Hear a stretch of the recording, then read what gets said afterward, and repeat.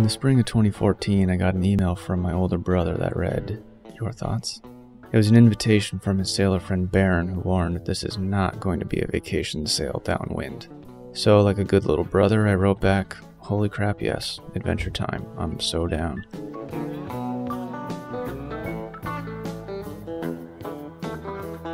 $100 and a Craigslist rideshare later, we were drinking beers with Baron in Santa Barbara, waking up on a floating, rocking boat, a hammock of fruit above my head. Weather forced us to stay in the marina for 3 long days.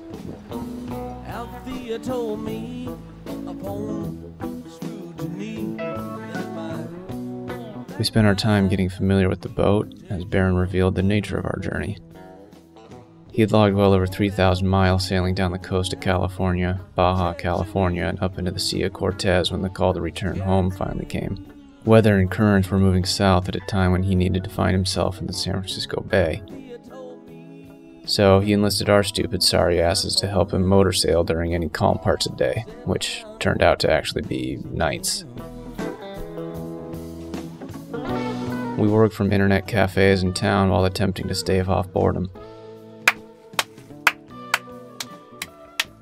Water played with light to show us little dancing movies.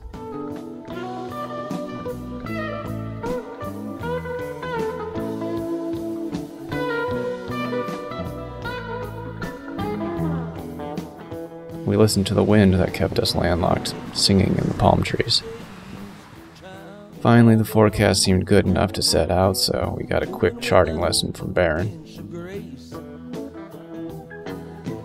Oh, we're ready? Yeah, looks good. And so, part of your engine checks, you check everything. Yeah, get all your stuff put away.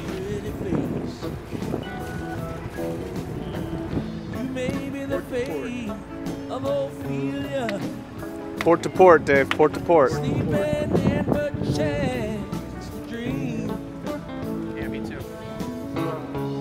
honest at the point of recklessness, self-centered. Those flags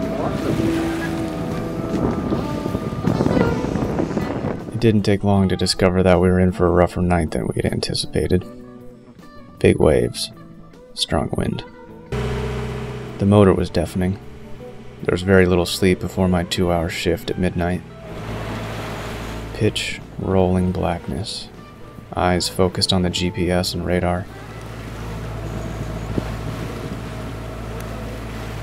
Scanning the horizon for signs of boats headed our way.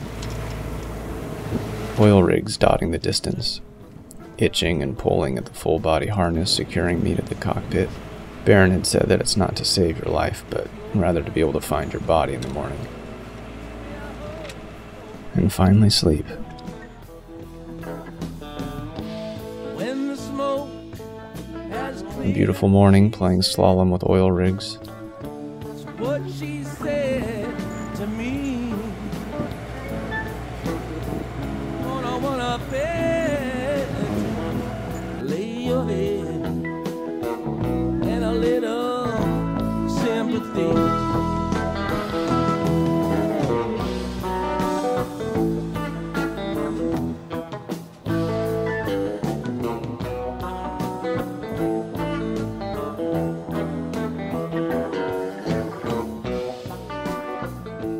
A little help from the wind, and we were anchoring in Avila Beach by late afternoon.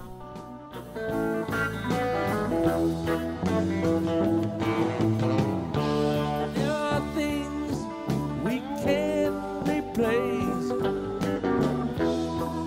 and others we cannot. Time has come to weigh those things. This space is getting hot. This space is getting hot. Then 3 more bad weather days of bobbing in Avila Bay before we were refueling and prepping the boat for a dawn departure.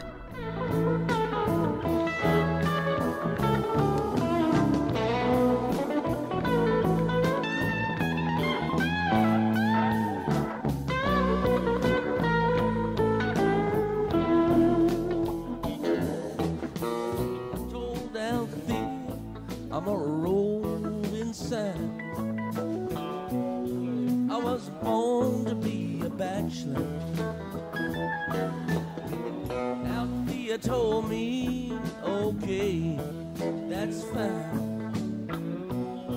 You know, now I'm trying to catch you. And you, without talking to me, we're guilty of the same old thing.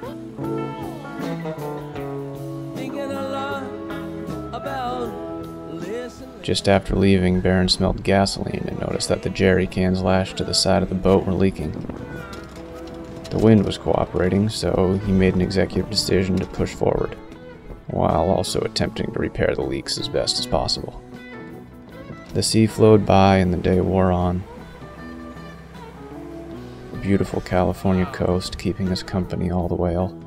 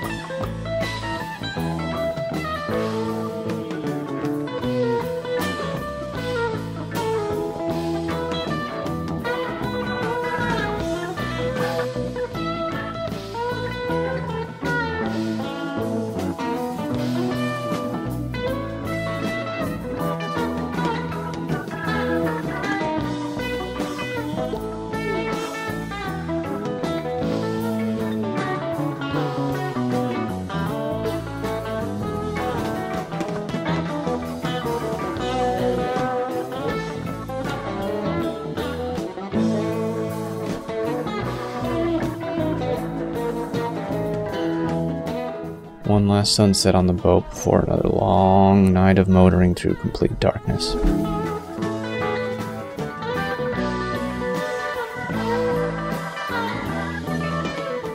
As though the black ocean floor wasn't black enough, a thick fog congealed during the night. Scanning the horizon was no longer a viable method of avoiding a head-on collision. Eyes fixated on the radar screen. Finally, the last and foggy day arrived.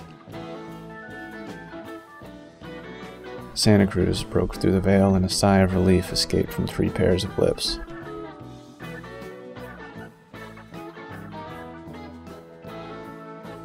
Sans souci means no worries. Land, Santa Cruz.